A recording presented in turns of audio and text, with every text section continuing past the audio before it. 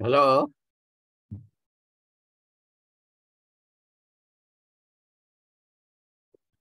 Hello hello sir.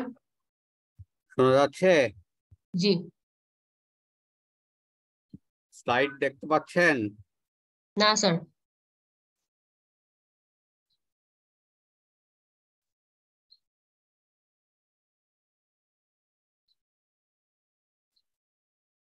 ওই স্লাইডটা বড় করার ইটা কই?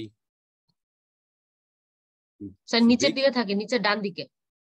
নিচের ডান দিকে তো পাওয়া যাচ্ছে না, ঢেকে গেছে। নিচের ডান দিকের এটা লাইন, নিচের ডান দিকের ইটা ঢেকে গেছে, ওটা বড় করবেন কিভাবে? স্যার ওটা মিনিমাইজ হয়ে গেছে, তাহলে ওটা স্যার মানে ফুল স্ক্রিন মানে বড় উঠাইতে হবে আর কি, ওটার মধ্যে ক্লিক করতে হবে। নিচে বারে যেটা থাকে। আচ্ছা ঠিক আছে। হ্যাঁ, বারের ওইটা তো দেখা যাচ্ছে না, যেটা ওই বারটা থাকে, যে স্ক্রিন যেটাই বড় করি হুম। সেইটা তো ঢেকে গেছে আর কি। স্যার আপনি চাইলে আপনার স্টাডি ম্যাটেরিয়াল আমাকে মেইল করে দিলে আমি আমার এখান থেকে স্ক্রিনটা শেয়ার করি, আপনার যদি প্রবলেম হয়েছে। না, আমি ওইটা দেখতে পারলেই তো এখানেই স্ক্রিনটা বড় করে ফেলতাম। স্ক্রিনটা বড় করার জন্য ওই লাইনটা তো ঢেকে গেছে, ওটা কিভাবে? স্যার ওই যে নিচে যে কার্সারটা এভাবে ঘুরাতে থাকেন, আসতে পারে স্যার, একটু দেখেন নিচে ও কার্সার আচ্ছা, যেটা থাকে। ওই কার্সারটাই চেষ্টা করতেছি, কিন্তু জুম নিচে নামতেছে, উপরে উঠতেছে। স্যার জুমটাকে তাহলে মিনিমাইজ করে ফেলেন, জুমের মতো থাকে। আপনি জাস্ট ওই পাওয়ার পয়েন্ট প্রেজেন্টেশন যেটা আছে ওটার উপর মানে মাউস দিয়ে ক্লিক করে হ্যাঁ, উপরে রাখেন, এরপরে আপনি জুমে ঢুকেন। আচ্ছা।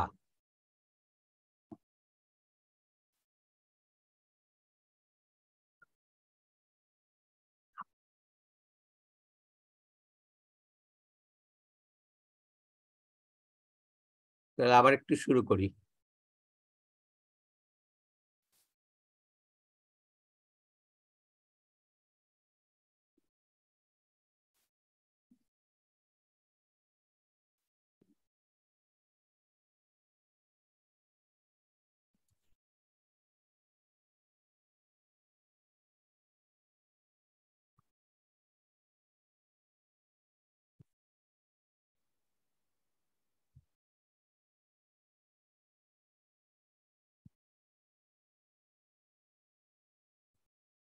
তা পেরেছেন?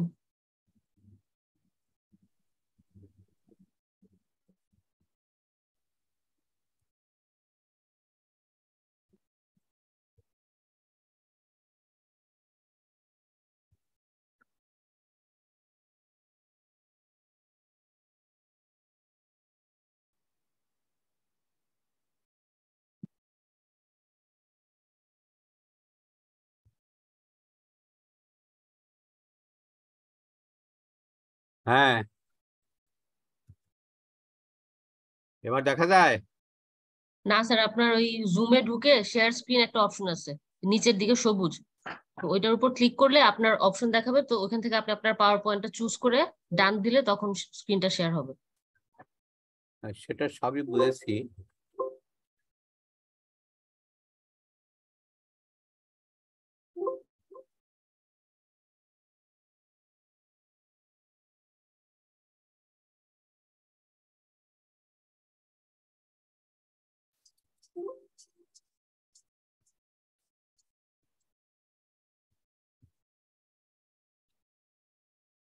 হ্যালো। জি জি।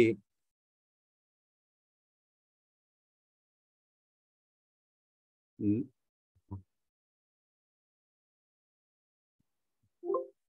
ঠিক বুঝতে পারছি না, আসবো আর কি। ঠিক আছে, আমি একটু লেকচারের মধ্যে আছি, তো পরে কথা বলি। জি জি। ও, স্যার আপনার পাওয়ার পয়েন্টটা কি ওপেন আছে? হ্যাঁ, আমারটা এখানে বড় স্ক্রিন করা আছে আর কি। আমি আচ্ছা স্যার, তাহলে আপনি এখন জুমে ঢুকে শেয়ার স্ক্রিন অপশন একটু ক্লিক করেন। হ্যাঁ ঠিক আছে, আমি দেখতেছি।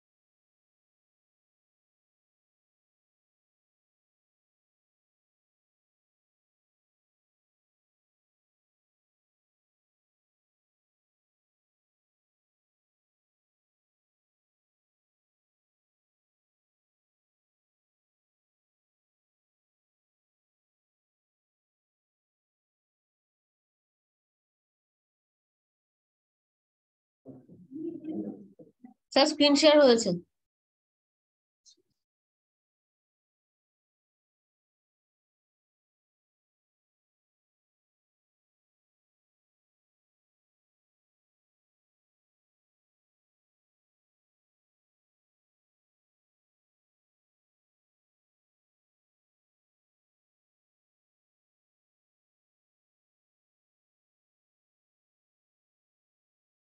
স্যার আপনি একটু আনমিউট করেন, আপনাকে শোনা যাচ্ছে না।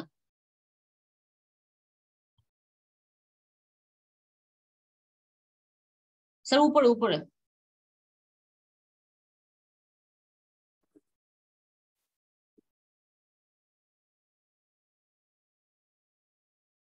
Thank you for asking me to speak on the management of chronic kidney disease in the family practice.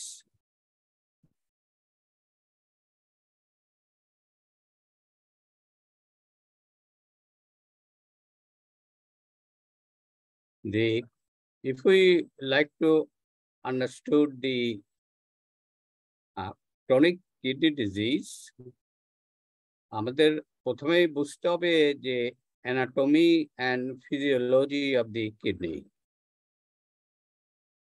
We all knows about the kidneys, which is situated in the back.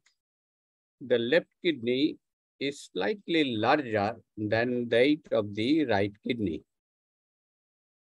Left kidney is usually 11 to 12 centimeter in height, 5 to 6 centimeter in breadth, and 3 to 4 centimeter in thickness.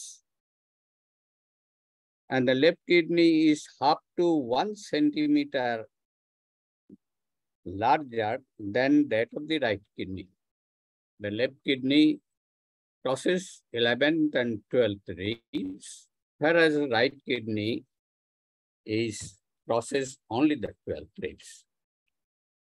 In the periphery of the kidney, the main functional unit we call the nephron or glomeruli is situated, and in the middle the medulla is situated. So this is very important that in peripheral part, each kidney is containing about the 0.8 to 2 million, 1.2 million nephron, অর্থাৎ 8 থেকে 12 লক্ষ সাকনি আমাদের কিডনির পেরিফেরিতে থাকে, both kidneys. কিন্তু central পার্টে আমাদের থাকে মেডালারি পার্ট, যেটাকে আমরা ভাগ করে থাকি loop of Henle, ascending loop, then major ক্যালিসেস, minor ক্যালিসেস, then ureter, urethra, then urinary bladder, urethra.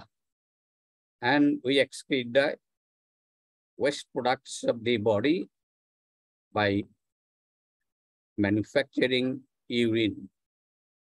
এখন আমরা যে হার্ট বিট হয় 72 থেকে 80 বার যে হার্ট বিট হয়, সেই হার্ট বিটের প্রতিটি বিটেই ব্লাডটা চলে যায় কিডনিতে বাই দ্য রিনাল আর্টারি। কিন্তু এই রিনাল আর্টারি সাবডিভাইড হয়, সাবডিভাইডেড হতে হতে লাস্টে ক্যাপিলারিতে তৈরি হয়, ক্যাপিলারি পর্যন্ত চলে যায়। এই যে ক্যাপিলারি পর্যন্ত চলে গেল, এই ক্যাপিলারিতেই আমরা তিনটা স্ট্রাকচার তাদের ভেদ করতে হয়। এই তিনটা স্ট্রাকচার, ফিল্টারিং মেমব্রেন যে তিনটা স্ট্রাকচার, তার বাইরের দিকে থাকে এন্ডোথেলিয়াম, যেখানে হান্ড্রেডস অ্যান্ড থাউজেন্ডস অফ পোর রয়েছে। মাঝামাঝি একটা কন্টিনিউয়াস মেমব্রেন থাকে, যেটাকে আমরা বলি বেসমেন্ট মেমব্রেন, আর তার সবচেয়ে ভিতরে যেটা থাকে সেটাতে ইপিথেলিয়াম। এই তিনটা স্ট্রাকচার ভেদ করার পরেই আমাদের ফিল্ট্রেশনটা চলে আসে in the juxtaglomerular apparatus হয়ে proximal convoluted tubule, loop of Henle, distal convoluted tubule, major calyces, minor calyces, এইভাবে ইউরিন হয়ে ফিরে আসে। এখন আমরা যে খাবার দাবার ডেইলি খাই, ব্রেকফাস্ট, লাঞ্চ এন্ড ডিনার, তখন শরীরের যে বর্জ্য পদার্থগুলো কিছু এক্সক্রিট হয়ে যায় থ্রু দ্য স্টুল, কিছু মেটাবলাইজড হয় বাই দ্য লিভার। এই মেটাবলিজম হওয়ার পরে তারপর আবার ব্লাডে চলে যেয়ে কিডনিতে যায়। এই কিডনিতে যাওয়ার পরে এই এন্ডোথেলিয়াম, বেসমেন্ট মেমব্রেন, ইপিথেলিয়াম দ্বারা পরিষ্কার হয়। পরিষ্কার হওয়ার পরে আমরা 1.5 থেকে 2 লিটার পর্যন্ত প্রস্রাব তৈরি করে শরীরটাকে সুস্থ করি। এখন এই যে শরীরটা সুস্থ আমরা করছি, এটা ছাড়াও কিডনি কতগুলো হরমোন তৈরি করে, যার একটার নাম হচ্ছে ইরিথ্রোপয়েটিন। এই ইরিথ্রোপয়েটিন দ্বারা আমরা আমাদের ব্লাড প্রেশার 120/80 মেনটেন করি। এছাড়াও কিডনি আপনার আরো যে হরমোন তৈরি করে, তার আর একটা হচ্ছে ইরিথ্রোপয়েটিন। আপনারা জানেন যে আমাদের আরবিসি মাত্র বাঁচে 120 দিন। এই 120 দিন পরে আমরা যদি আরবিসি তৈরি না হয়, আমরা সবাই মৃত্যুবরণ করব। কিডনি এই ইরিথ্রোপয়েটিন তৈরি করে কন্টিনিউয়াসলি বোন ম্যারো দ্বারা ব্লাড আরবিসিটা তৈরি করতে থাকে, যার ফলে আমাদের হিমোগ্লোবিন পাই প্রায় 12 থেকে 15 গ্রাম বা তার কম বা বেশি। আর কিডনি আর একটা যেটা হরমোন তৈরি করে সেটা হচ্ছে ভিটামিন ডি। এই ভিটামিন ডি আমরা শরীর থেকে, সান থেকে পেয়ে থাকি, খাবার থেকে পেয়ে থাকি, কিন্তু এইটাকে যে যদি কনভার্টেড না করা যায় ভিটামিন ডি থেকে ভিটামিন D3, তাহলে কিন্তু আমরা এই ভিটামিন ডির উপকারিতা পাবো না। ভিটামিন ডি উপকারিতা হচ্ছে বাচ্চা বয়সে যে রিকেটসটা তৈরি হয় সেটা ভিটামিন ডির অভাবে, আর অ্যাডাল্টে অস্টিওমেলাইসিয়া হয়, সেখানে বেশিরভাগে 50 বছরের পরে আপনারা ফ্র্যাকচারের প্রবণতা বৃদ্ধি পায়। এটা কারণ হচ্ছে এই ভিটামিন ডির অভাবে। এই কিডনি এছাড়াও আরো যেটা তৈরি করে সেটা হচ্ছে ইলেকট্রোলাইট ব্যালেন্স তৈরি করে। আমরা প্রতিনিয়ত খাবার দাবারে যে sodium, potassium chloride, TCO2, calcium, এইগুলোর সমতা রক্ষা করতে যদি না পারি, তাহলে আমাদের বিপর্যয় চলে আসে। যেমন কারো যদি হঠাৎ করে ডায়রিয়া হয়, প্রফিউজ ভমিটিং হয়, রোড ট্রাফিক অ্যাক্সিডেন্ট হয়ে ব্লিডিং হয়, প্রেগনেন্সিতে ব্লিডিং হয়, তখন আমাদের ব্লাড প্রেশারটা নেমে যায়। এই ব্লাড প্রেশারটা নেমে যায় এবং কারো কারো ক্ষেত্রে সোডিয়ামটা কমে যায়, পটাশিয়াম কমে যায়, TCO2 কমে যায়। এই জিনিসগুলো তখন আমরা কিডনি ওই রেনিন, অ্যাঞ্জিওটেনসিন, অ্যালডোস্টেরিন সিস্টেম দ্বারা এই ব্লাড প্রেশারকে উঁচু করার চেষ্টা করে। সেই জন্য ডিহাইড্রেশন থাকার জন্য সেটা 120/80 করতে পারে না, কিন্তু আমরা যখনই ডিহাইড্রেশন কারেক্ট করে ফেলি, ইলেকট্রোলাইট কারেক্ট করে ফেলি, তখন আমরা এর সুফলটা পেয়ে থাকি। সুতরাং আজকে যে আমরা আলাপ করব, সে আলাপ করার জন্য এই যে আমরা কিডনি ডিজিজ গুলো বলবো, এই কিডনি ডিজিজটা আমাদেরকে বুঝতে সহজ হবে। তা আমরা জানি যে ক্রনিক কিডনি ডিজিজ তাহলে জিনিসটা কি। ক্রনিক কিডনি ডিজিজটা জিনিসটা হচ্ছে যখন রোগে, কিডনি রোগে সাফার করে আমরা আমাদের এই কিডনিটাকে প্রপার ফাংশন করতে পারি না, সেই পরিস্থিতিকে বলে ক্রনিক কিডনি ডিজিজ। তাহলে এই ক্রনিক কিডনি ডিজিজের যে কতগুলো স্তর রয়েছে, সেই স্তরকে আমাকে বুঝতে হবে। আমরা জানি যে ক্রনিক কিডনি ডিজিজের প্রধান কারণ হচ্ছে কিডনির একটি রোগ, সেটাকে বলে নেফ্রাইটিস বা নেফ্রোটিক সিনড্রোম। আমরা জানি যে দ্বিতীয় কারণ হচ্ছে ডায়াবেটিক কিডনি ডিজিজ, আর তৃতীয় কারণ হচ্ছে হাইপারটেনসিভ কিডনি ডিজিজ।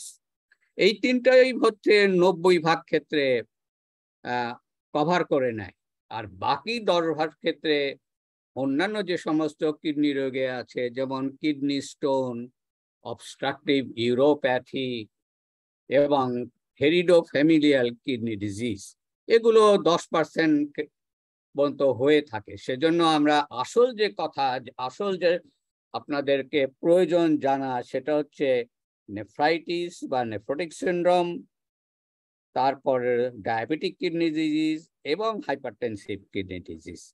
এখন এই রোগগুলো হওয়ার পরে যদি আপনি বুঝতে পারেন যে 3 মাসের মধ্যে এই রোগগুলো সেরে না যেতে পারে, তখন ওটাকে বলে ক্রনিক কিডনি ডিজিজ। সেই জন্য আমরা বলি it is a structural and functional abnormalities of the kidney which for more than 3 months, 3 মাসের অধিক হতে হবে। 3 মাসের যদি কম হয় তাহলে সেইটাকে আমরা বলি অ্যাকিউট কিডনি ইনজুরি। হঠাৎ করে কিডনি ফেলিওর হয়েছে বিভিন্ন কারণে, যে সমস্ত কারণ আমি একটু আগে বলেছিলাম, diarrhoea, road traffic accident, bleeding, pregnancy complication, এই জিনিসগুলো যদি আপনি 3 মাসের অধিক চলে যায়, তখন সেটাকেও আপনি আবার ক্রনিক কিডনি ডিজিজ বলবেন।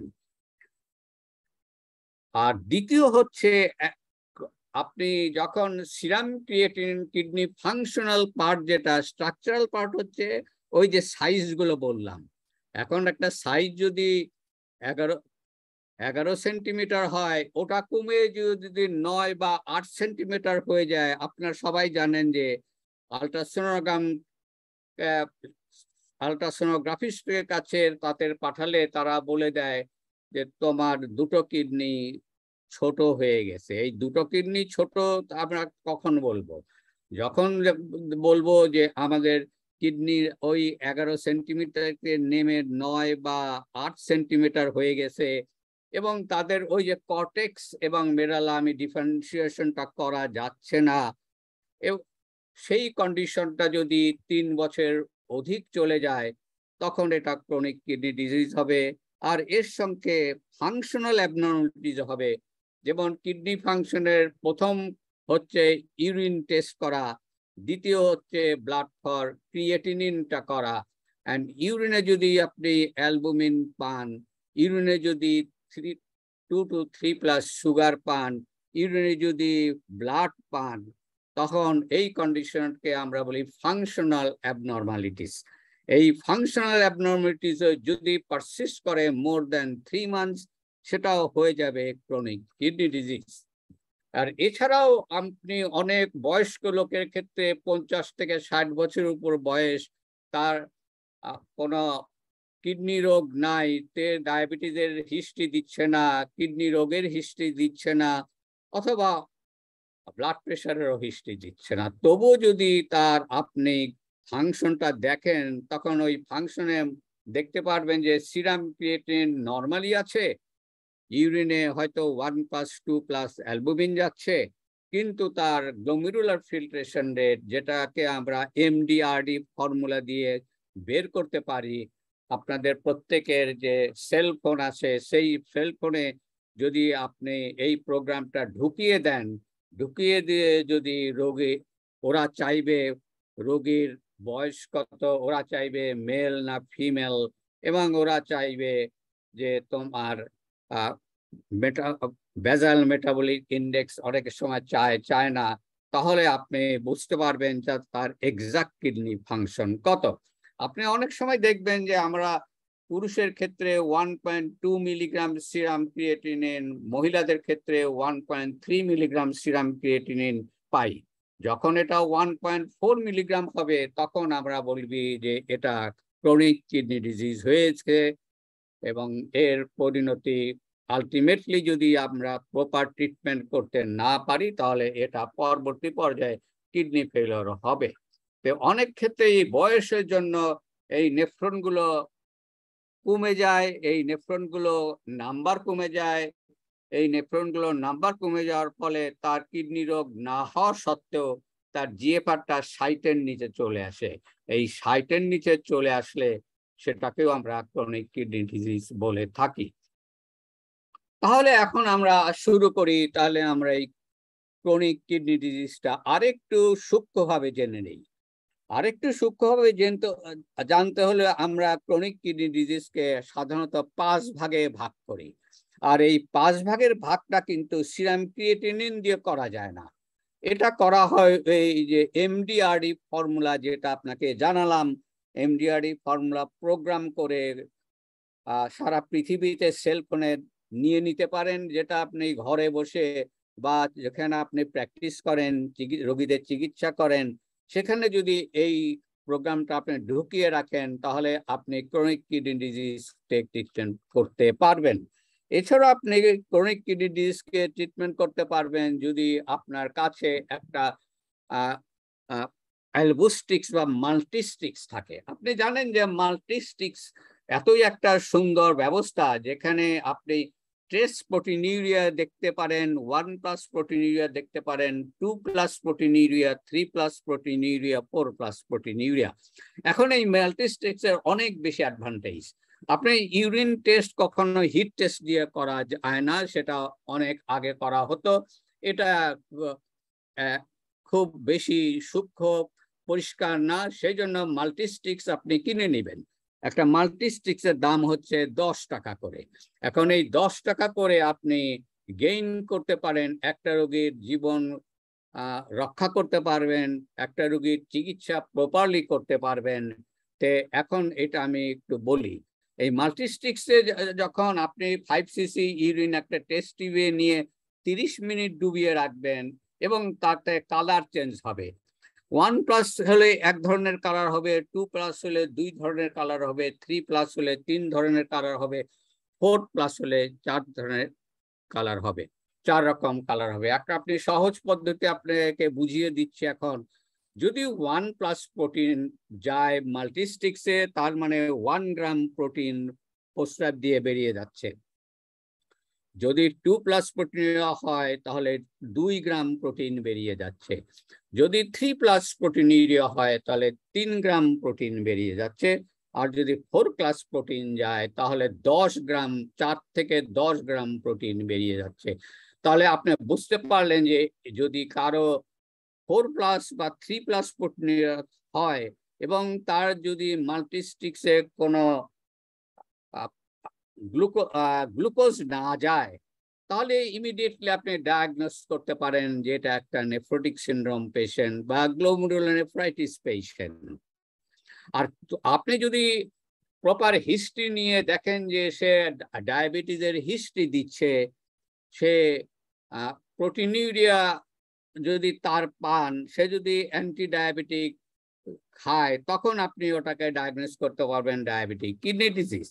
আর একটা রোগীর ক্ষেত্রে তার প্রোটিনিউরিয়া 2+ রয়েছে, কিন্তু সে অনেক দিন থেকে হাই ব্লাড প্রেশার ওষুধ খাচ্ছে, তখন আপনি ওটাকে ডায়াগনোস করতে পারবেন হাইপারটেনসিভ কিডনি ডিজিজ। তো এই যে আপনি করতে পারলেন, এইটাই তো আপনাকে ট্রিটমেন্টের জন্য কিভাবে ট্রিটমেন্ট করবেন। আপনার সাধারণত এই 10 টাকার একটা মাল্টি অ্যালবুস্টিক্স বা মাল্টিস্টিক্স যদি আপনার পাশে থাকে, যেখানে প্র্যাকটিস করেন, তাহলে আপনি এই 3টে রোগকে ডিফারেন্সিয়েট করতে পারছেন, এবং আপনাকে এটা কিডনি রোগ ট্রিটমেন্ট করার জন্য খুবই সুবিধা হবে, ক্রনিক কিডনি ডিজিজ ডায়াগনোস করার জন্য সুবিধা হবে। এখন যদি আপনি ওই এমডিআরডি ফর্মুলা আপনার প্রোগ্রামে সেলফোনে ঢুকিয়ে নিতে পারেন, এবং যদি আপনি তার জিএফআর 90-এর উপরে পান, এবং প্রোটিন যদি ট্রেস পান, এটাকে বলেন স্টেজ 1 ক্রনিক কিডনি ডিজিজ। আপনি যদি তার চেয়ে কম পান জিএফআর, যেমন 60 থেকে 89, এবং সেখানে যদি ট্রেস প্রোটিনিউরিয়া বা 1+ প্রোটিনিউরিয়া পান, তখন সেটা হবে ক্রনিক স্টেজ 2। স্টেজ 3 যখন তার ওই জিএফআর হবে 30 to 59, সিভিয়ার কিডনি ডিজিজ হবে স্টেজ 4, যেটা 15 থেকে 29।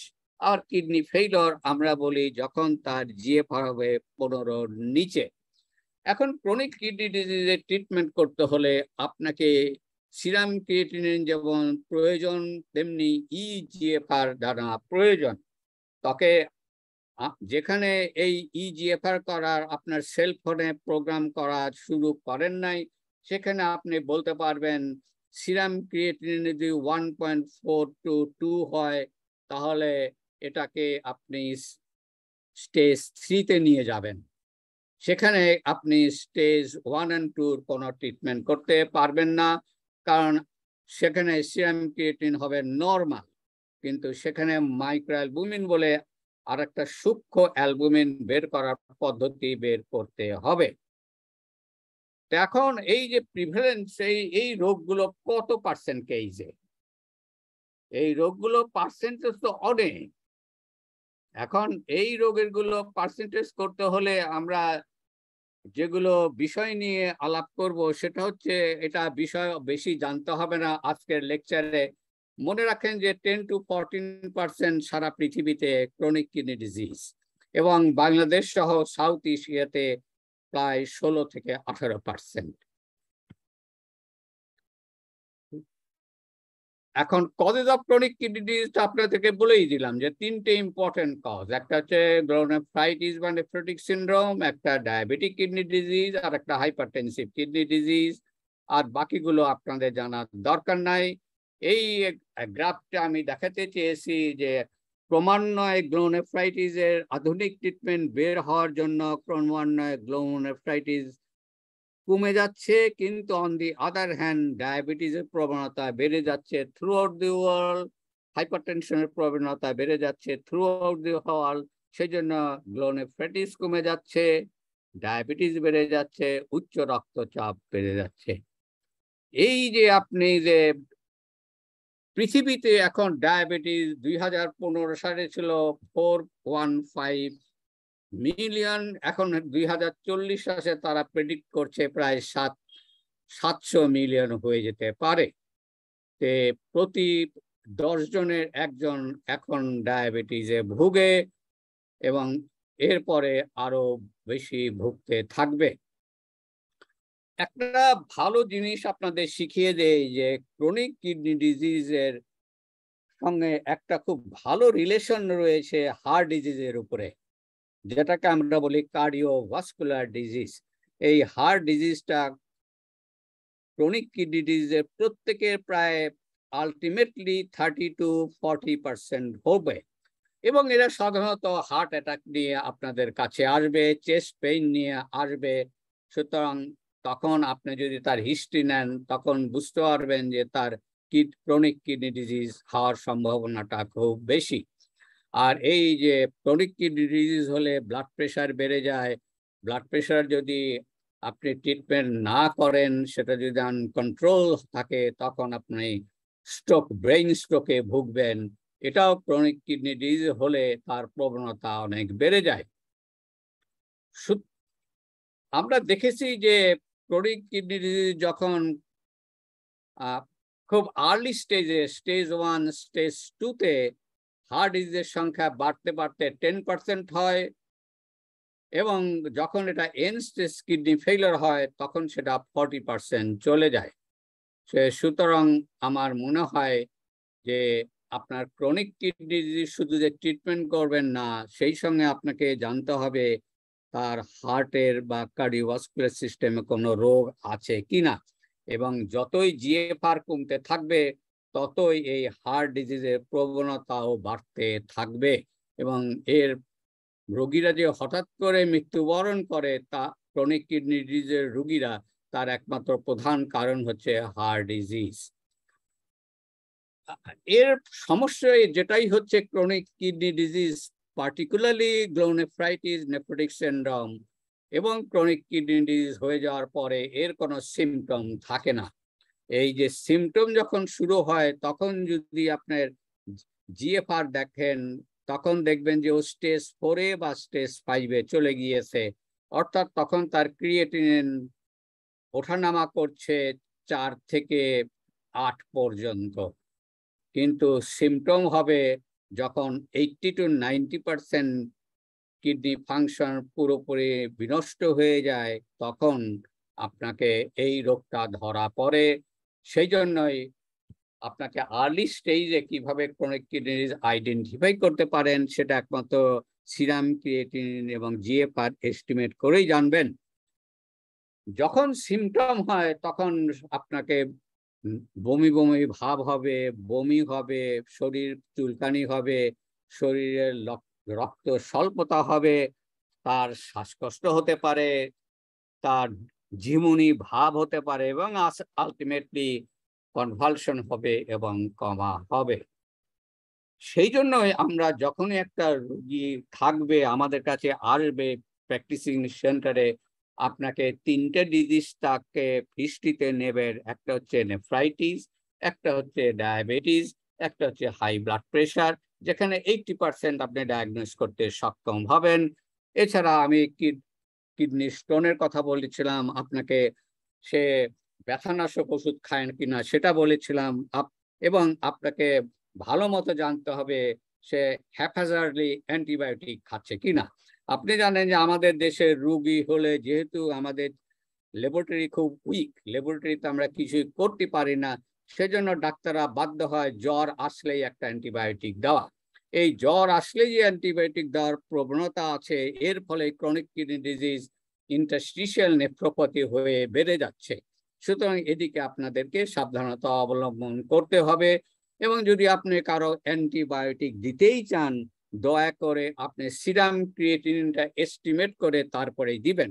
যদি সিরাম ক্রিয়েটিনিন 1.4 এর উপরে যায়, আপনি যে কোনো অ্যান্টিবায়োটিকের ডোজ আপনি কমাতে হবে। এবং এই ভুলের কারণে আমরা ক্রনিক কিডনি ডিজিজ ক্রমান্বয়ে বেড়ে যাচ্ছে। তাহলে আমরা সাসপেক্ট করব কিভাবে, ক্রনিক কিডনি ডিজিজটা সাসপেক্ট করব কিভাবে? এগুলো আমি আগেই বলেছি, আবার রিপিট করি যে আপনাকে প্রপার হিস্ট্রি নিতে হবে। আমি আবার বলেছি যে তাকে ল্যাব ইনভেস্টিগেশন করতে হবে, এবং ইম্পর্টেন্ট ল্যাব টেস্ট হচ্ছে ইউরিন ফর রুটিন এক্সামিনেশন, যেটা মাল্টিস্টিক্স দিয়ে করার চেষ্টা করবেন। ল্যাবরেটরিতে পাঠাবেন না, এটা টাইম কনজিউমিং। ফলে একটা নেফ্রোটিক সিনড্রোমকে আপনি কি ট্রিটমেন্ট দিবেন সেটার জন্য 2 দিন অপেক্ষা করতে হবে। তার ক্রিয়েটিন কখন আসবে ঠিক নাই।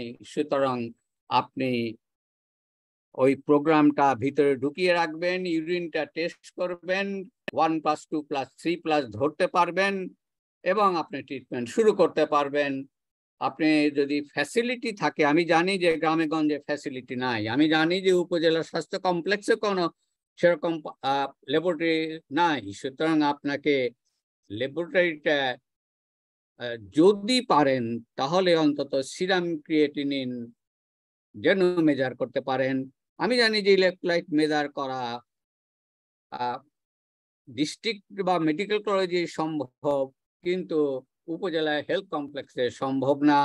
সুতরাং ইলেকট্রোলাইটকে আপনাকে বুঝতে হবে সোডিয়াম কমেছে কিনা, পটাশিয়াম কমেছে কিনা, বেড়েছে কিনা, এই সম্বন্ধে একটু বলা দরকার। যেমন একটা রোগী ডায়রিয়া নিয়ে আসলো, একটা রোগী রোড ট্রাফিক অ্যাক্সিডেন্ট নিয়ে ব্লিডিং হয়ে আসলো, এখন একটা রোগী ভমিটিং নিয়ে আসলো, আপনার কাছে আসলে আপনি তাকে শোয়াই ফেলবেন। এখন বিছানায় ফ্ল্যাট করে শোয়ায় ফেলে যদি আপনি জুগুলার ভেনাস প্রেসার দেখতে না পান, তাহলে মনে করবেন তার ডিহাইড্রেশন হয়েছে। তখন আপনি কি করবেন? তখন আপনার লাইং, সিটিং, স্ট্যান্ডিং ব্লাড প্রেশারটা দেখবেন। যদি দেখেন যে লাইং ব্লাড প্রেশার আছে 130-90, কিন্তু স্ট্যান্ডিং ব্লাড প্রেশার আছে 115-60, যদি 15 মিলিমিটার নিচে ব্লাড প্রেশার চলে যায় ফ্রম লাইং টু স্ট্যান্ডিং, এবং যদি রোগী কোনো অ্যান্টি হাইপারটেনসিভ ওষুধ না খায়, সে যদি হাইপারটেনসিভ পেশেন্ট না হয়, তাহলে বুঝতে হবে যে তার সোডিয়াম কমে গেছে, হাইপোনেট্রিমিয়া, সোডিয়াম 125-এর নিচে চলে গেছে। এবং ওই রোগীটাকে যদি আপনার ইলেকট্রোলাইট করার কোনো সুযোগ না থাকে, তখন আপনি হাইপোনেট্রিমিয়া ক্লিনিক্যালি বুঝতে পারলেন। এরপরে আপনি একটা ইসিজি করবেন। আমি জানি সব জায়গাতে ইসিজি করা যায়। ইসিজি যদি আপনার টল টিওএফ থাকে, আপনি মনে করবেন এটা হাইপার ক্যালিমিয়া, পটাশিয়াম 5-এর উপরে গেছে, এবং আপনি যদি তার ফ্ল্যাট টিওএফ পান, এটা মনে করবেন যে তার হাইপোক্যালিমিয়া হয়েছে, পটাশিয়াম 2 বা 3-এর নিচে নেমে গেছে। এই কন্ডিশন দেখে আপনি কি ধরনের স্যালাইন দিবেন সেটা আপনি বুঝতে পারবেন। হার্টব্যান্ড স্যালাইন দেবেন না নর্মাল স্যালাইন দেবেন। আপনি যদি পটাশিয়াম কমে যায় তাহলে তাকে আপনি হার্টব্যান্ড স্যালাইন দিতে থাকবেন অল্টারনেট উইথ নর্মাল স্যালাইন, এবং সেটা রানিং দিবেন যতক্ষণ না পর্যন্ত তার ব্লাড প্রেশার 120/80-তে না আসে। তো এইটাই হচ্ছে ক্লিনিক্যালি সহজ উপায় আপনাকে এই ইলেকট্রোলাইট এস্টিমেট করা না গেলে ক্লিনিক্যালি ডিহাইড্রেশন এবং হাইপোনাট্রিমিয়া এবং হাইপোক্যালিমিয়া এবং হাইপারক্যালিমিয়া বোঝা যেতে পারে ক্লিনিক্যালি, কিন্তু আপনাকে একটু ধৈর্য সহকারে এইগুলো দেখতে হবে। এছাড়া আপনি অ্যালবুমিন তো আমি জানি যে অনেক ভালো ল্যাবরেটরিতে করে না, কোলেস্টেরল কোথাও কোথাও করে, ক্যালসিয়াম ফসফেট ইউরিক অ্যাসিডও তা বোধ হয় না। সুতরাং আদার ইনভেস্টিগেশন স্পেসিফিক ডিজিজে করা আমাদের দেশে খুবই কমন। তাহলে how we can treat and prevent chronic kidney disease, এটাতে আসি। আমরা সাধারণত 5টা ভাগে primary stage, secondary stage, tertiary stage ভাগ করি। যখন আপনি দেখবেন যে আপনার কিডনি ফাংশন নর্মাল এবং স্টেজ 1 and 2-তে ইজিএফআর ওই রকম, তখন আপনি এইটার কোনো শুধু স্ক্রিনিং করতে হবে, করে সিকেডি ডায়াগনোস করে তার নেফ্রোটিক সিনড্রোম হলে সেই ধরনের ট্রিটমেন্ট দিবেন। মিনিমাল চেঞ্জ নেফ্রোটিক সিনড্রোম হওয়ার জন্য হিস্টোলজি প্যাথোলজি করতে হয় না, আপনি স্টেরয়েড দিয়ে শুরু করতে পারবেন। আপনি যদি আর কোনো ফ্যাসিলিটি না থাকে তাহলে ওই শুধু মিনিমাল চেঞ্জই ট্রিটমেন্ট করতে পারবেন। অ্যাডাল্ট নেফ্রোটিক সিনড্রোম ট্রিটমেন্ট করতে হলে আপনাকে অবশ্যই বায়োপসির হাতিয়ার নিতে হবে, এবং বায়োপসি যদি আপনার হাতে এসে পৌঁছায়, তারা যদি কোথার থেকে বায়োপসি করে নিয়ে আসে মেডিকেল হসপিটাল থেকে, তাহলে আপনি মেমব্রেনাস নেফ্রোপ্যাথি ট্রিটমেন্ট দিতে পারবেন। তবে স্টেজ 3 and 4, যেখানে জিএফআর 30-এর নিচে, 60-এর নিচে 30 পর্যন্ত স্টেজ 3 and 4, সেই ক্ষেত্রে আপনাকে অ্যাডিকুয়েট ট্রিটমেন্ট দিতে হবে, সুন্দরভাবে ডায়াবেটিস ট্রিটমেন্ট, হাই প্রেশারের ট্রিটমেন্ট এবং রিস্ক ফ্যাক্টর মডিফাই কিভাবে করবেন তার ট্রিটমেন্ট দিতে হবে।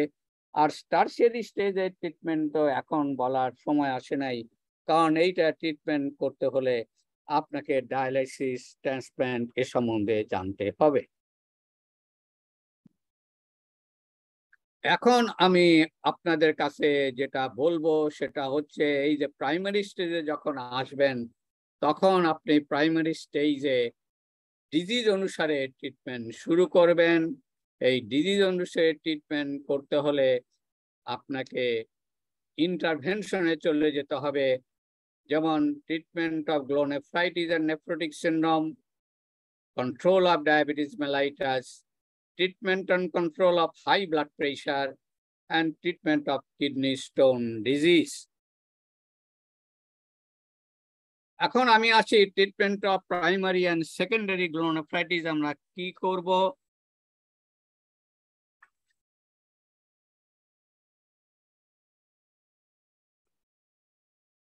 শব্দ হচ্ছিল বলে আমি একটু জানলাটা বন্ধ করে দিলাম। Treatment of primary and secondary গ্লোনেফ্রাইটিস আমরা কি করব।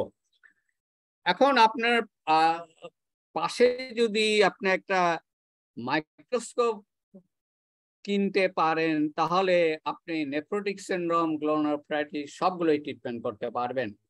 আপনি জানেন যে 1 ফোঁটার প্রস্রাব নিয়ে আপনি যদি একটা স্লাইড তৈরি করেন, সেই স্লাইডে আপনি আরবিসি, ডাব্লিউবিসি নিজেই দেখতে পারবেন। আরবিসিটা দেখতে পারবেন যেখানে কোনো সেল নাই, কারণ আরবিসি তে সেল থাকে না। ডাব্লিউবিসি সেটাই হবে, ওইটা আরবিসির মতো শেপ হবে, কিন্তু তার ভিতরে একটা সেল থাকবে। তখন আপনি আরবিসিও জানতে পারলেন, ডাব্লিউবিসি জানতে পারলেন। আপনাকে জানতে হবে কতগুলো আরবিসি নরমাল।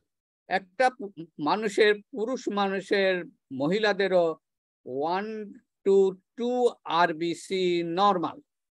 2-এর উপরে, 3-এর উপরে উঠলে সেটা হচ্ছে অ্যাবনরমাল।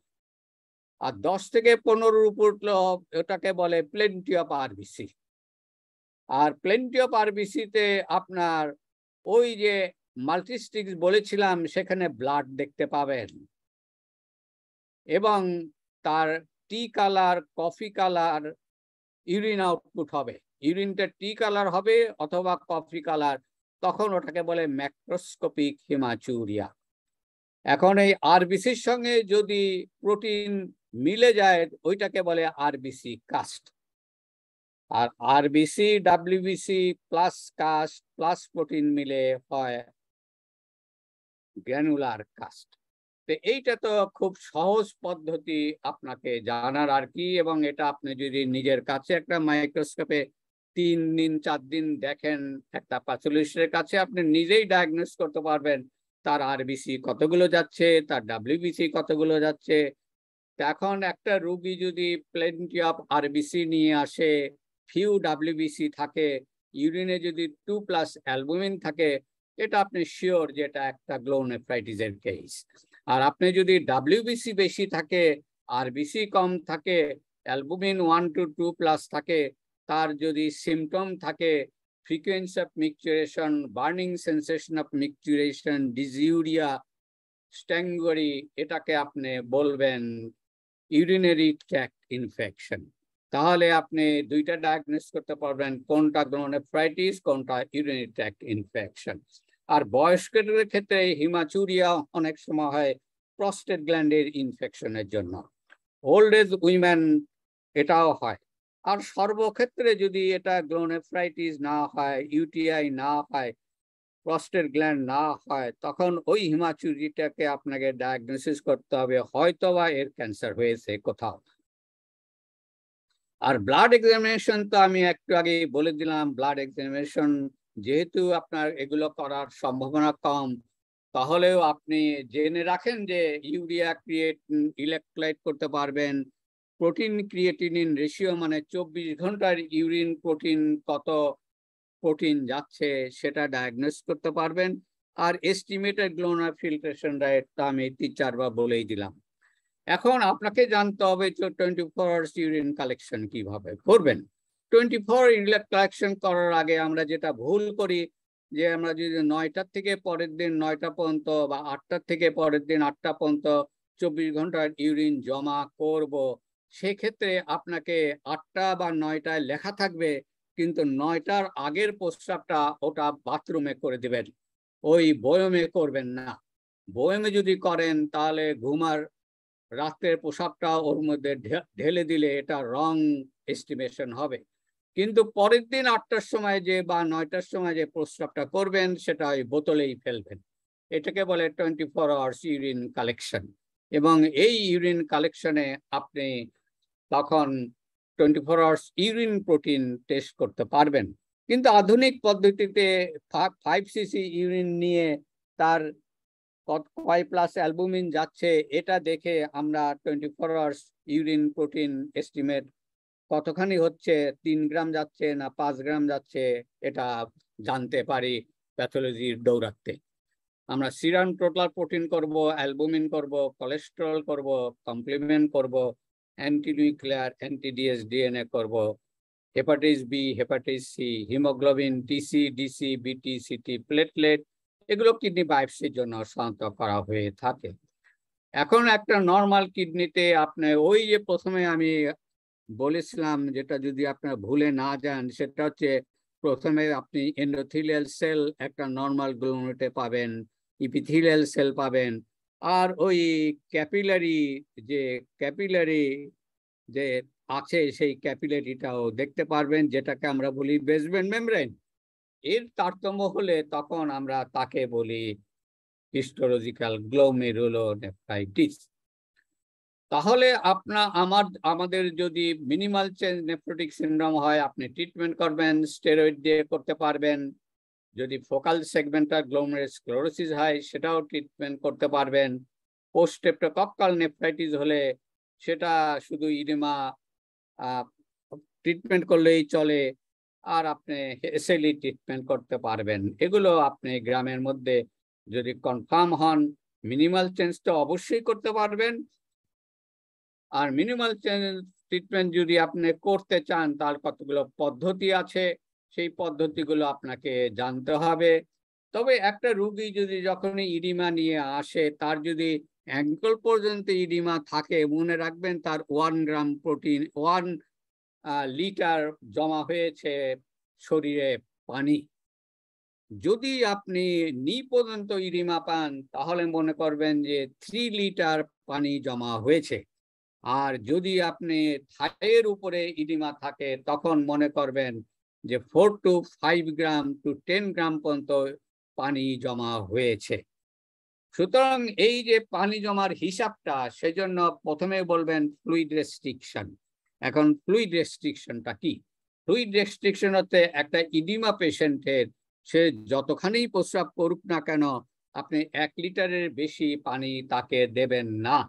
কারণ 1 লিটারের বেশি পানি দিলে আপনার ইডিমা কখনোই কমবে না।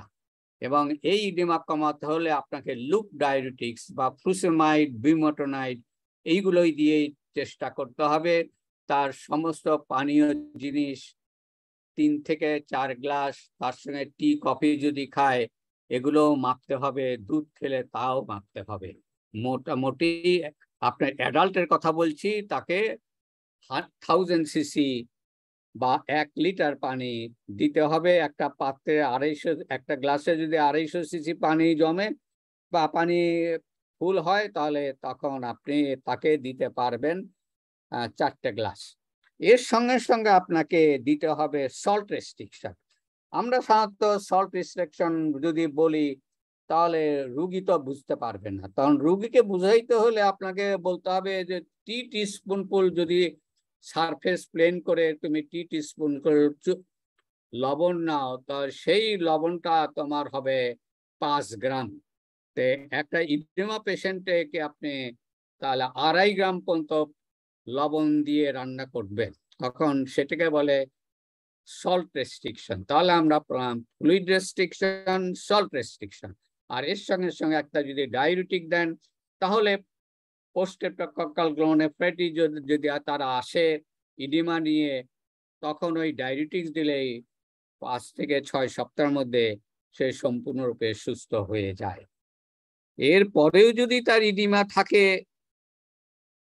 অথবা হাইপারটেনশন থাকে, তখন আপনি ফ্লুসেমাইডের ডোজ বাড়িয়ে দিবেন এবং এসি ইনহিবিটর, যেটাকে বলি অ্যাসিপ্রিল, র্যামিপ্রিল, এগুলো ওষুধ দেবেন। এগুলো ড্রাই কফ করে, সেই জন্য আমরা এআরবি দেই, অ্যানজিওটেনসিন রিসেপ্টর ব্লকার, যেটা হচ্ছে লোসার্টান, ভালসার্টান, ইরবেসার্টান, অমলিসার্টান, এগুলো দেই। এগুলো দিয়ে first choice of drug, provided যদি সিরাম ক্রিয়েটিনিন তার 1.4 এর নিচে থাকে, তখন আপনি এই ওষুধগুলো আপনাকে ডোজ জানতে হবে, সেই ডোজ হিসাবেই দেবেন। একটা ডোজ পূর্ণ না করে আর একটা ব্লাড প্রেশারের ওষুধ বের করবেন না, দিবেন না। সুতরাং প্রথমে যদি আপনি লোসার্টান দেন, আমরা জানি তার 50 milligram twice daily maximum dose. কিন্তু যখন ভালসার্টান দেবেন, তখন তো 80 to 320 পর্যন্ত দিতে পারবেন। সেরকম অমলিসার্টান দিলে 40 মিলিগ্রাম পর্যন্ত দিতে পারবেন। টেলমিসার্টান পেলে 160 পর্যন্ত দিতে পারবেন। আর যদি অন্যান্য ওষুধ জানেন, তাহলে সেটারও ডোজ আপনাকে জেনে নিতে হবে। একটা ডোজ সম্পূর্ণ করার পরে যদি প্রেশার কন্ট্রোল না হয়, তখন দ্বিতীয় ক্লাসিফিকেশনে যাবেন। তখন আপনি অ্যামলোডিপিনে যেতে পারেন, নিডিপিন এসআরে যেতে পারেন। অ্যামলোডিপিন দিতে হলে আপনাকে 30 মিলিগ্রাম পর্যন্ত যেতে পারেন। নিডিপিন এসআর, নিডিপিন এসআর আপনি 60 মিলিগ্রাম পর্যন্ত যেতে পারেন। নিফেডিপিন, এটাও আপনি 30 মিলিগ্রামের উপরে যেতে পারেন। এরপরে তো আছে dietary management, salt restriction, modify protein, এগুলো আপনাকে চলতে হবে। এখন আপনি ট্রিটমেন্ট করতে হলে আপনি মিনিমাল চেঞ্জ, বাচ্চাদের ট্রিটমেন্ট করবেন, কারণ এটা বায়োপসি করতে প্রয়োজন নাই। আপনি শুরু থেকেই তাকে স্টেরয়েড দেবেন।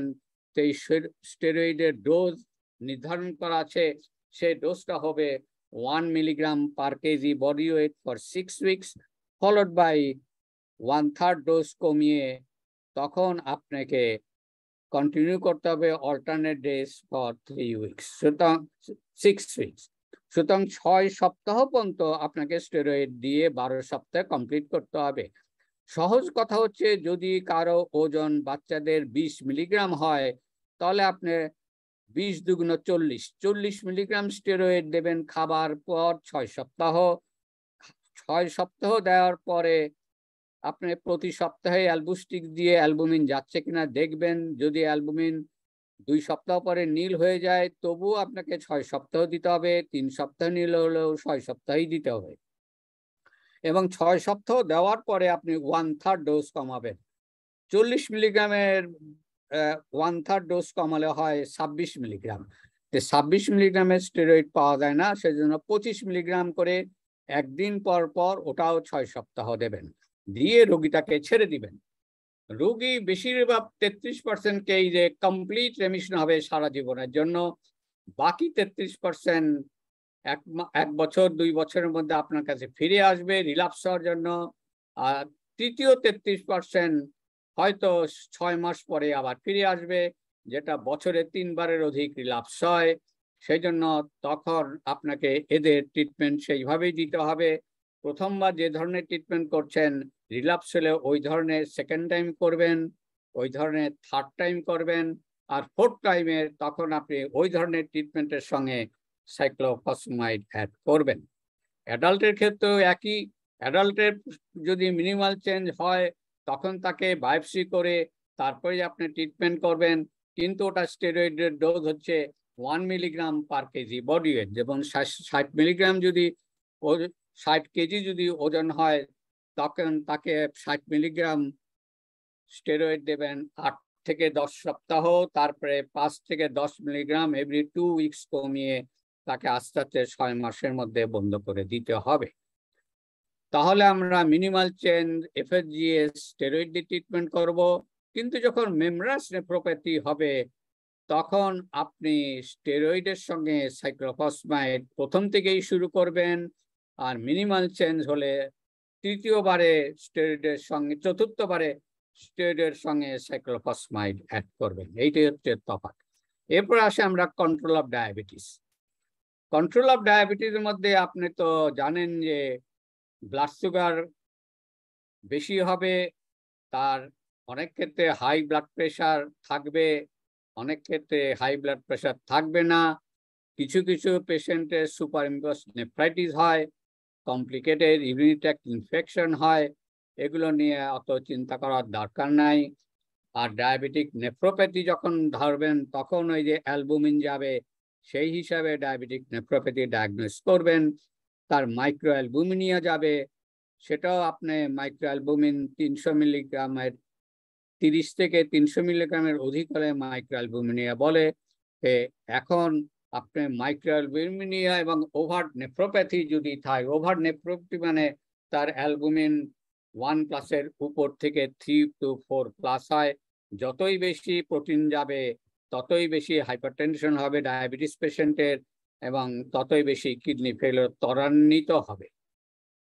এখন আপনাকে ম্যানেজমেন্ট করতে হলে প্রথম ম্যানেজমেন্ট হবে ব্লাড সুগার কন্ট্রোল করা। তারপরে তার যদি মাইক্রো অ্যালবুমিন যায়, সেটা ট্রিটমেন্ট করা। তার যদি হাই ব্লাড প্রেশার থাকে, সেটা ট্রিটমেন্ট করা। এবং আমরা জানি যে এর সঙ্গে কার্ডিওভাস্কুলার ইনভলভমেন্ট থাকবে, সেটাও ট্রিটমেন্ট করা। আর লিপিড যদি বেশি হয়, তাহলে সেটাও ট্রিটমেন্ট করা। এখন আমরা 2017 সালেই জেনে গেছি যে আপনি প্রথমে যদি কিডনি ফাংশন নর্মাল থাকে, মেটফরমিন নিয়ে ট্রিটমেন্ট করবেন, কারণ এটা কার্ডিওভাস্কুলার ইভেন্টস কমায় দেয়। তবে এটা অনেক ক্ষেত্রে গ্যাস্ট্রোইন্টেস্টিনাল আপসেট হয়, ভিটামিন B12 ডেফিসিয়েন্সি হয়। আর যদি জিএফআর 45-এর নিচে চলে যায়, এখানে 30 লেখা আছে, 45-এর নিচে চলে যায়, তাহলে এটা না দেওয়াই ভালো। এটাতে যদি কন্ট্রোল না হয়, তখন আপনি গ্লিপিজাইড ইউজ করবেন, গ্লিপেরাইড, যেটা আপনারা সাধারণত বলে থাকেন যে ডাইমেরল গ্রুপ অফ ড্রাগ।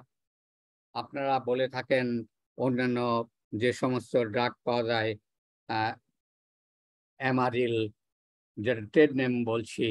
তবে এগুলোতেও একটু ওয়েট গেইন হয়, হঠাৎ করে কিডনি কিছুটা ড্যামেজ থাকলে হাইপোগ্লাইসিমিয়া হয়। তবে DPP-4 যেটা আপনারা এখন পাওয়া যায়, সিটাগ্লিপটিন, লিনাগ্লিপটিন, সিক্সাগ্লিপটিন, এই সিটাগ্লিপটিন আপনি মেটফর্মিন সঙ্গে 500 মেটফর্মিন একটা করে দুবার প্লাস সিটাগ্লিপটিন 50/500 একটা ট্যাবলেট দিতে পারবেন, যেটা আধুনিক পদ্ধতিতে ট্রিটমেন্ট করা হয়। এটা অনেকের ক্ষেত্রে অ্যাঞ্জিওডিমা হয়, হার্ট ফেলিওর ত্বরান্বিত করতে পারে। আর গ্লিপিটা-2 ইম্পাক্ট গ্লুফ্লুজিন এইটা ইউজ করবেন, এটা কিডনি ফেলিওরেও দেওয়া যায়, তবে এটা ব্লাড প্রেশারও কন্ট্রোল করে এবং সিভি ইভেন্টও কন্ট্রোল করে, এবং এটাই সবচেয়ে ইউজফুল ড্রাগ নাওয়েডেজ। তবে ক্রিয়েটিনিন যদি বাড়তি থাকে তবে গ্লুফ্লুজিন দিতে পারবেন না, কনফ্লাজিন দিতে পারবেন না, তবে এটার সমস্যা হচ্ছে ইউরিন ট্র্যাক্ট ইনফেকশন হয়। সুতরাং এটার সম্বন্ধে আপনাকে জানতে হবে। তাহলে আমরা গ্লাইসেমিক কন্ট্রোলের ফাস্টিং ব্লাড সুগার করব, লেস দেন 100 মিলিগ্রাম রাখবো, পোস্টপ্রান্ডিয়াল লেস দেন 130 মিলিগ্রাম রাখবো, হিমোগ্লোবিন ESC 6.5 করব। এটা করতে পারবেন diet modification, oral hypoglycemic drug, তাতে না হলে ইনসুলিন। তারপর আমরা হচ্ছে হাই ব্লাড প্রেশার ট্রিটমেন্ট করার জন্য, যেটা হাইপারটেনসিভ কিডনি ডিজিজ বলে। হাইপারটেনসিভ কিডনি ডিজিজে যদি কিডনি ফাংশন নরমাল হয় তখন আপনি এক ধরনের ট্রিটমেন্ট করবেন, আর না হলে আর এক ধরনের ট্রিটমেন্ট করবেন। এখন যদি হাইপারটেনশন নরমাল থাকে তখন ক্রনিক কিডনি ডিজিজ হওয়ার সম্ভাবনা 1%, কিন্তু হাইপারটেনশন যদি আনকন্ট্রোল থাকে 180 to 110-এর উপরে, তখন ওটা হয়ে যায় 12% ক্ষতিকর kidney disease, chronic kidney disease. আর যদি 200-র উপরে আনকন্ট্রোল হয় তাহলে 20 to 30% ক্রনিক কিডনি ডিজিজ খুব তাড়াতাড়ি ডেভেলপ করবে। সেই জন্য খুব সাবধান প্রেশারকে কন্ট্রোল করার জন্য। তাহলে আমরা যদি হাইপারটেনশন কিভাবে ট্রিটমেন্ট করব সেটা আমাদের জানা দরকার। অ্যাগ্রেসিভ বিপি রিডাকশন করতে হবে, আর এমন ওষুধ ইউজ করতে হবে যেটা কিডনিকে রক্ষা করে। নর্মাল যদি এসেনশিয়াল হাইপারটেনশন হয়, প্রেশার যদি লেস দেন 140/90 হয়, এবং যার ডায়াবেটিসও নাই, কিডনি ডিজিজও নাই, তাহলে তার ট্রিটমেন্ট তখনই শুরু করবেন থায়াজাইড গ্রুপ অফ ড্রাগ দিয়ে। আর যদি ডায়াবেটিস মিলেটাস হয় তখন তার প্রেশার কন্ট্রোল করবেন লেস দেন 130/80।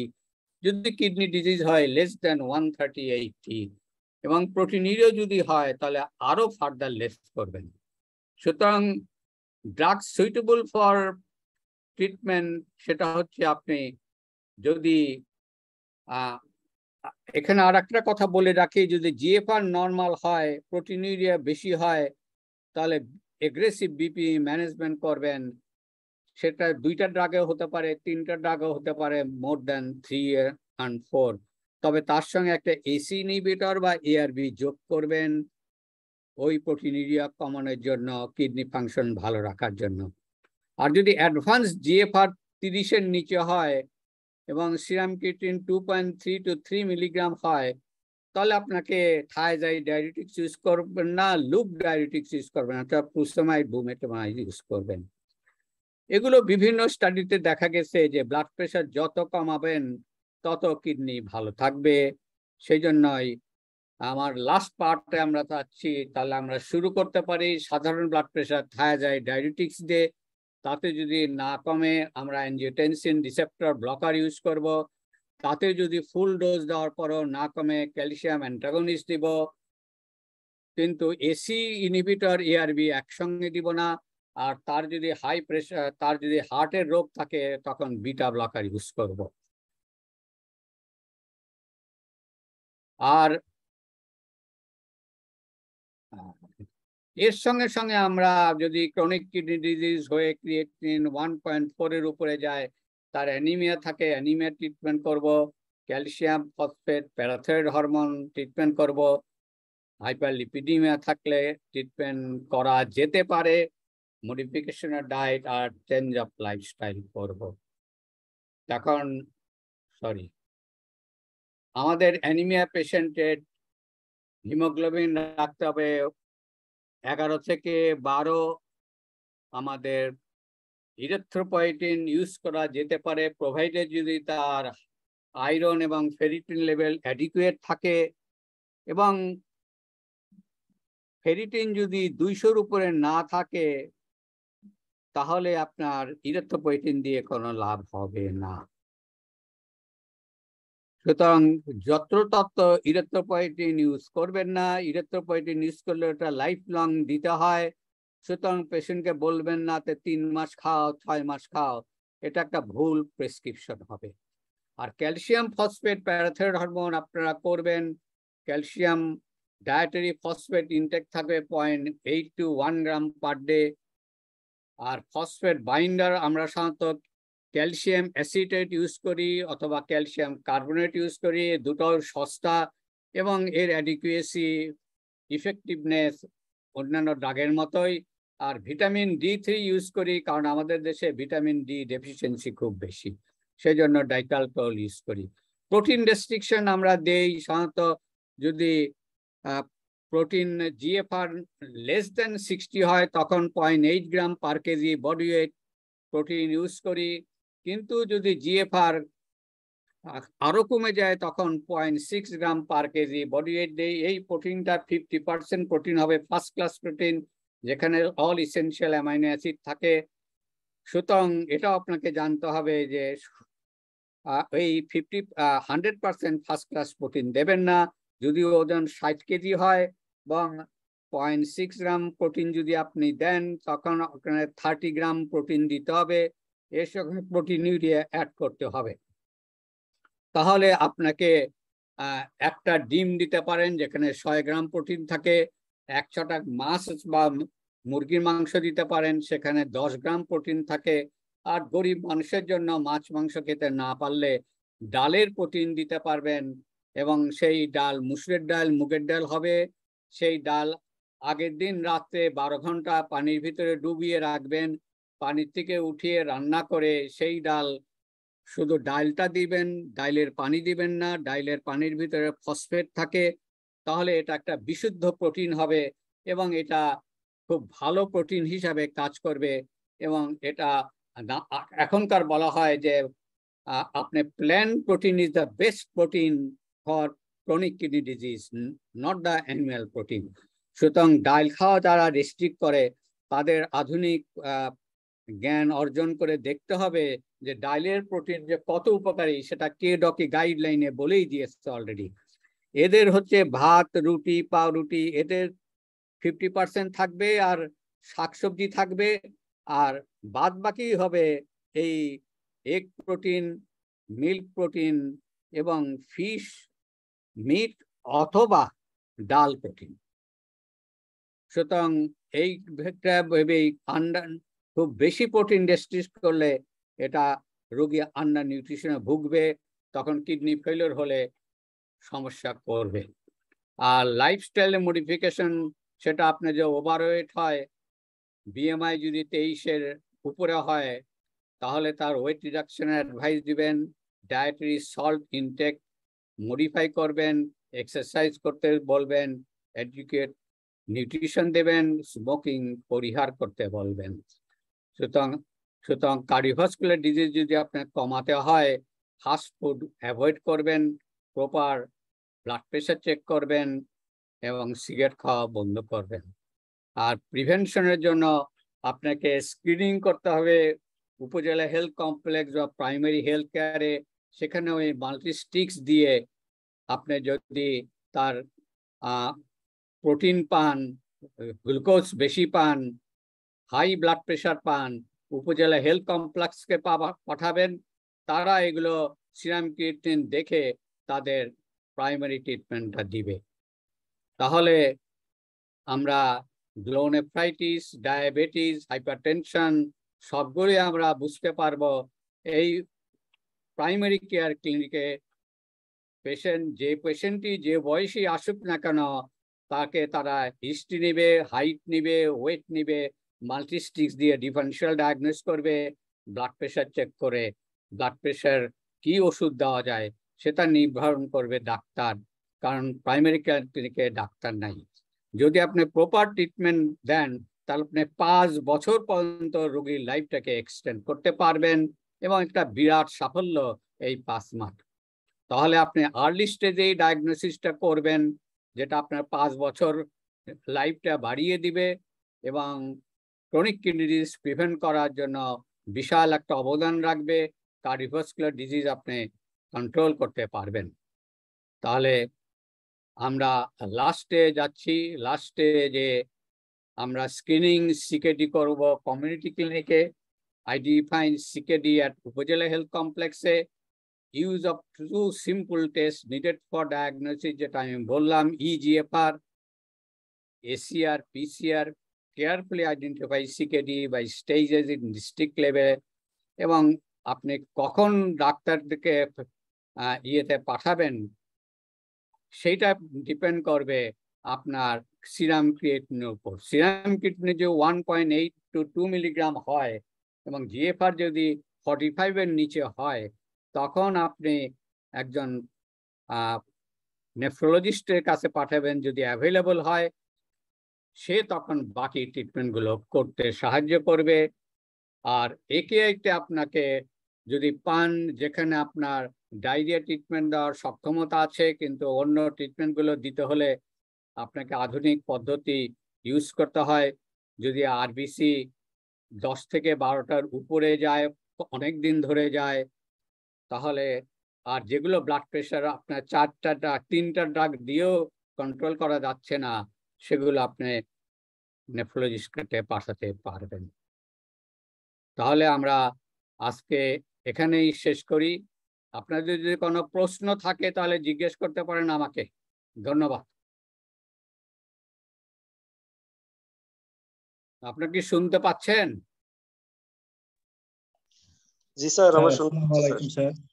আপনারা যদি কোনো প্রশ্ন জিজ্ঞেস করেন, প্রশ্ন করেন। স্যার সিকেডি পেশেন্টের কোন ধরনের পেইন কিলারটা মানে সেফ থাকে যদি পেইন কিলার দিতে হয়?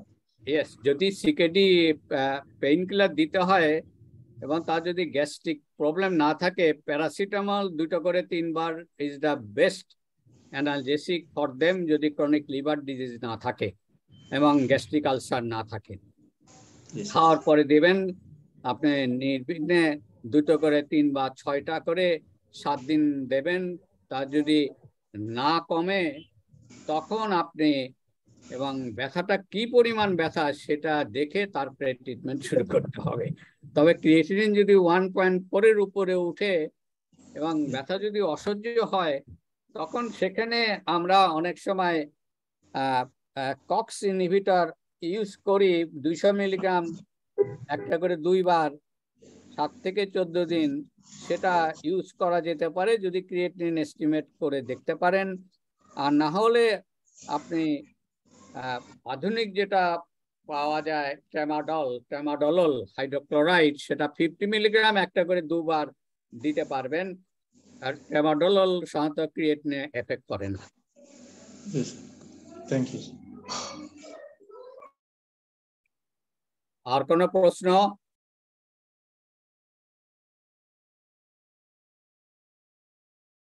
বলেন, আর কোনো প্রশ্ন আছে কিনা? এটা তো বড় সাবজেক্ট, তাড়াতাড়ি বলে ফেলছি নাকি?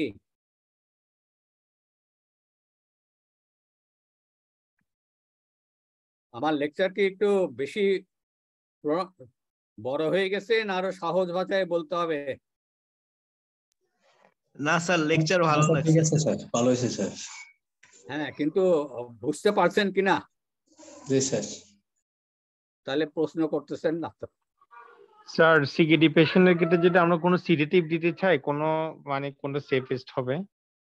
সিডেশন আপনি সাধারণত যদি রেসপিরেটরি প্রবলেম না থাকে, আমরা তো সাধারণত রিপোর্টিল, যেটাকে কি বলেন, ফার্মাসিউটিক্যাল নাম কি, ক্লোনাজেপাম দিতে পারবেন আর কি। ওইটাই ভালো ঘুম হয় আর কি। আর ডোজটা আমরা সাধারণত 2 মিলিগ্রাম পর্যন্ত 2.5 মিলিগ্রাম পর্যন্ত দেই আর কি। তা কমপ্লেন তেমন করে না। আর যদি ডায়াবেটিক পেশেন্ট হয়, burning sensation of the foods বলে, সেখানে আপনি যদি বার্নিং সেন্সেশনও কমাতে চান, একটু ভালো ঘুমের জন্য ব্যবস্থা করতে চান, সেখানে ভিটামিন B12 এর সঙ্গে সঙ্গে প্রিগাবালিন, গাবাপেন্টিন এই ধরনের ওষুধ দিতে পারবেন। স্যার সিকিডি পেশেন্টের ক্ষেত্রে সল্ট রেস্ট্রিকশন তো আমরা দিই, সুগার রেস্ট্রিকশনের কোনো ব্যাপার আছে কিনা? অবশ্যই সুগার রেস্ট্রিকশন তো, আপনি কার্বোহাইড্রেটটা কমাতে হবে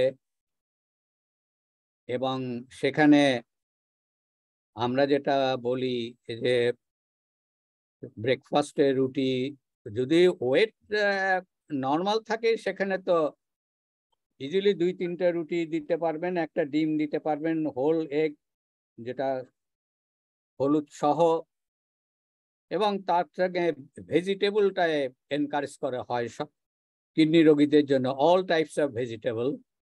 কিন্তু যদি ইউরিক অ্যাসিড বেশি থাকে সেখানে গরুর মাংস, খাসির মাংস, মাছের ডিম, মগজ আমরা খেতে নিষেধ করি, আর ফুলকপি, বাঁধাকপি, পালং শাক যেটা ইউরিক অ্যাসিড বাড়ায় সেটা নিষেধ করে দেই। আর যদি পটাশিয়াম হাই থাকে 4.5 এর উপরে, তখন অল ভেজিটেবল কেটে পরিষ্কার করে অল্প গরম পানিতে ডুবিয়ে রাখতে হয় 2 থেকে 3 ঘন্টা। পানি থেকে উঠিয়ে রান্না করলে পটাশিয়ামটা বাইরে চলে যায়, তখন আপনি সেফলি পেশেন্টকে দিতে পারবেন। স্যার ফ্রুটস রেস্ট্রিকশনের ক্ষেত্রে কিছু মানে আমরা ওই Fruits যদি স্যার restriction ওনার তো ইলেকট্রোলাইট ভালো থাকে তাহলে ফ্রুটস দিতে ইলেকট্রোলাইট পারবেন। যদি ভালো থাকে তাহলে হ্যাঁ, ফ্রুটস এর মধ্যে আপনি টক ফ্রুটস গুলো এনকারেজিং, তবে আপনি কলা, একটা ছোট কলার সাইজের একটা দিতে পারবেন, আপনি পেঁপে দিতে পারবেন, আপনি আপেল দিতে পারবেন, আপনি কমলা দিতে পারবেন। এগুলোতে রেডিমেড সুগার তৈরি হয় না। আর টক ফল সবই ভালো, লেবু, কমলা লেবু, বাতাবি লেবু, এগুলো ডায়াবেটিসের জন্য অ্যালাউড আর কি। স্যার সিকিউরিটি পেশেন্টকে ডাব দেওয়া যাবে, ডাবের পানি? না, ডাবের পানি দেবেন না, কারণ ওখানে সল্ট বেশি থাকে, সুগারও বেশি থাকে, ওটা না দেওয়াই ভালো, কারণ সল্টি জিনিস সিকিউরিটি পেশেন্টের জন্য ভালো হবে না আর কি। আর যদি সিকিউরিটি পেশেন্ট অ্যামলোডেফিন পাচ্ছে কিন্তু ফুলা কমতেছে না পায়ে, তাইলে কি এইটাই আমরাও খুব দেখি আর কি, যে ইডিমা থাকলে অ্যামলোডিপিন দেওয়া, নিডিপিন এসার দেওয়া খুবই অসুবিধা। তখন আমরা ভেসোডাইলেটরে চলে যাই, ওই alpha press, mini press Excel, এগুলো চলে যায় 2.5 মিলিগ্রাম 3 টাইমস ডেইলি। কিন্তু ডায়াবেটিক নেফ্রোপ্যাথির একটা অসুবিধা হয় কি, এদের নিউরোলজিক্যাল ডেফিসিট থাকে, সেই তার ফলে পস্টারাল হাইপারটেনশন এমনি হয়।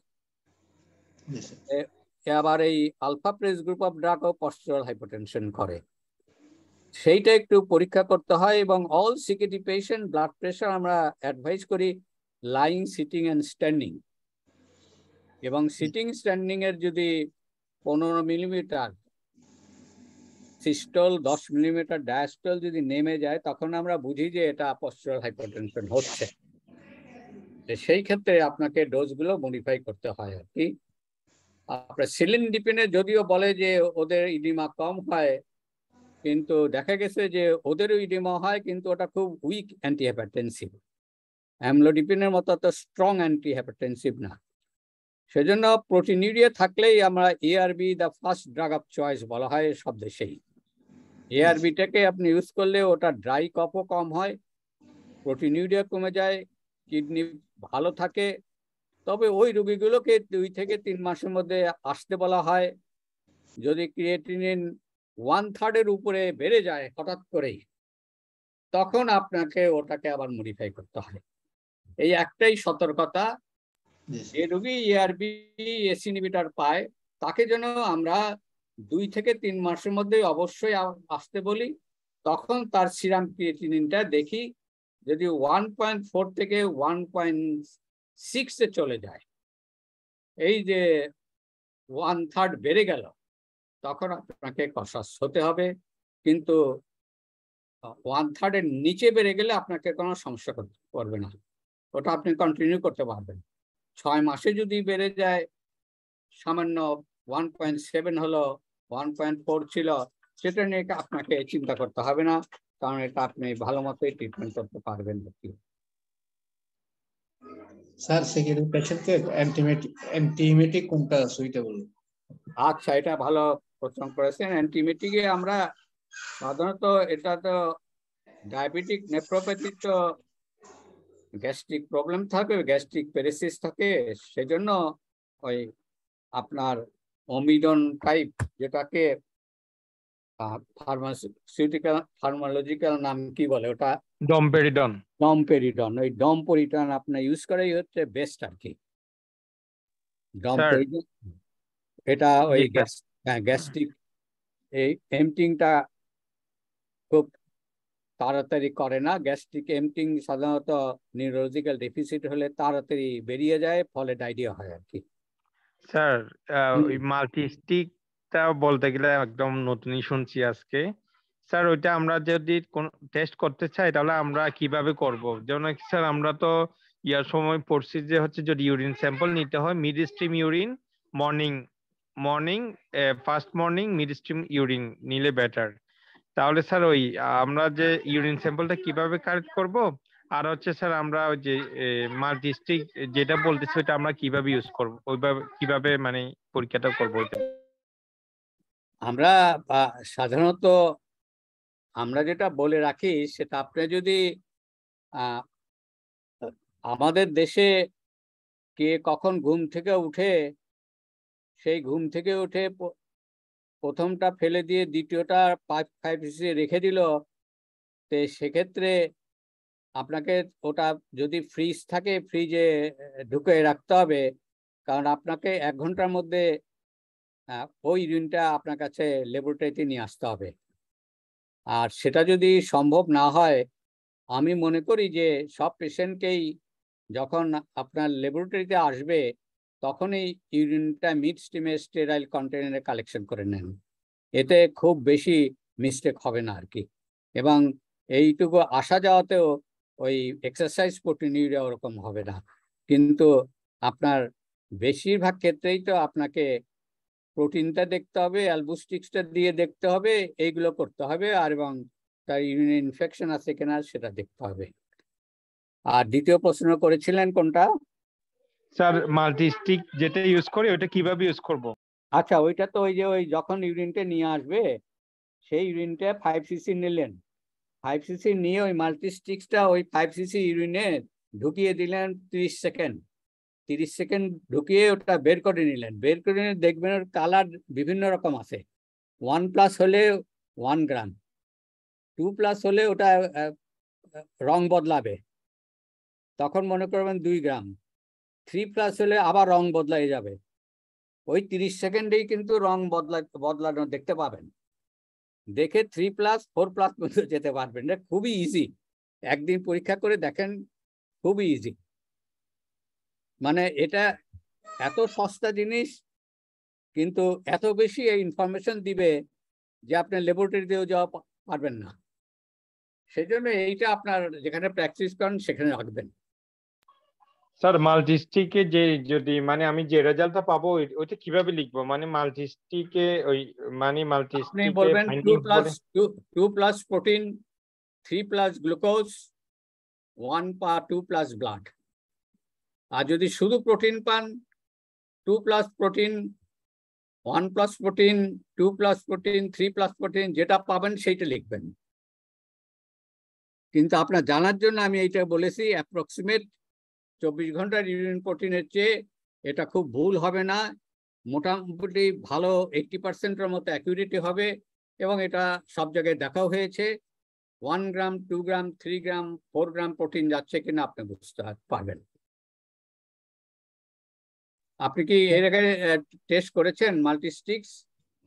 না স্যার, মাল্টিস্টিক্সটা বলতে গেলে এখন নতুন। আমরা 24 আওয়ার্স 24 আওয়ার্স টোটাল প্রোটিন এটা বের করি, কিন্তু আর হচ্ছে স্যার ওগুলো আর কি ওই যে আগে কনজারভেশন যেগুলো ছিল, হিট কোয়াগুলেশন, ওগুলো করতাম আর কি। কিন্তু এটা তো আজকে নতুন, আমি ট্রাই করবো ইনশাল্লাহ। অবশ্যই করবেন, এটা দাম খুবই সস্তা, প্রায় 200টা মাল্টিস্টিক্স এর দাম বোধহয় 10 টাকা না 20 টাকা হয়। এটা সিকিউরিটি পেশেন্টে স্যার প্রোভাইটিস নিয়ে আসলে মানে জেনারেল প্রোভাইটিস আমরা যে কোনো অ্যান্টিহিস্টামিন দিতে পারবো কি? হ্যাঁ, যে কোনো অ্যান্টিহিস্টামিন দিতে পারবেন। Thank you sir. আসসালামু আলাইকুম স্যার। এই মাল্টিস্টিকটা কি ডিপস্টিকের আরেক নাম স্যার? হ্যাঁ হ্যাঁ, ওই ডিপ স্টিক্সটাই এলবো আচ্ছা। স্টিক্স বলে, মাল্টিস্টিক্স বলে। জি স্যার, জি স্যার, এটাই। 3টা জায়গায় 5টা পর্যন্ত করা যায়। আমি মনে করি এই 5টা করার দরকার নাই, 3টা করলেই যথেষ্ট। জি স্যার, থ্যাংক ইউ স্যার। এবং এইটা আপনার সিভিল সার্জনকে রিকোয়েস্ট করে আপনারা উপজেলা হেলথ কমপ্লেক্সে সাপ্লাই দেওয়ার জন্য রিকোয়েস্ট করতে পারেন। এবং আমরা আমাদের DG head director general of health সার্ভিসকে বোঝাতে সক্ষম হয়েছি যে আপনার মাল্টিস্টিক্স is the only answer to prevent kidney disease in the primary care level and উপজেলা হেলথ লেভেল। আর আপনারা যারা রিসার্চ করতে চান তারাও হেলথ কেয়ার প্রফেশনালদের এটা করে দেখতে পারেন যে তাদের কয়জনের ব্লাড প্রেশার আছে, কয়জনের ডায়াবেটিস আছে, কয়জনের ইউরিনে অ্যালবুমিন যাচ্ছে।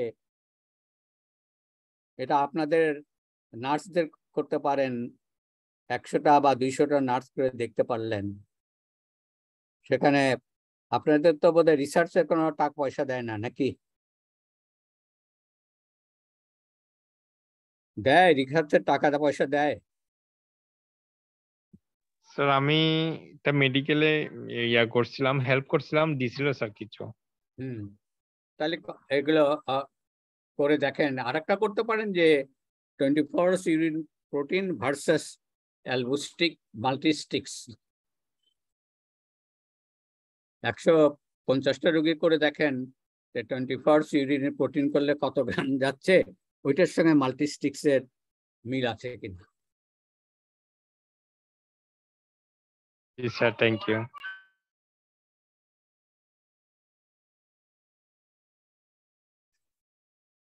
তাহলে আমরা কি রেখে দিব এখন? হ্যাঁ স্যার, ক্লাস শেষ হয়ে গেলে আমি এন্ড করে দিই, আপনার যদি আর কোনো কোয়েশ্চেন কারো না থাকে। হ্যাঁ, তেমন তো মনে হচ্ছিল না। আমি তাহলে স্টপ শেয়ারিং করে দিলাম। Okay sir. আজকে আসসালামু এরকম। আলাইকুম। থ্যাংক ইউ স্যার, ভালো Thank হয়েছে you. স্যার ক্লাসটা।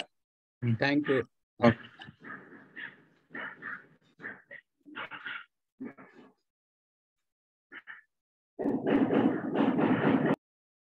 স্যার ক্লাস কি এন্ড করে দিব এখন? ওকে।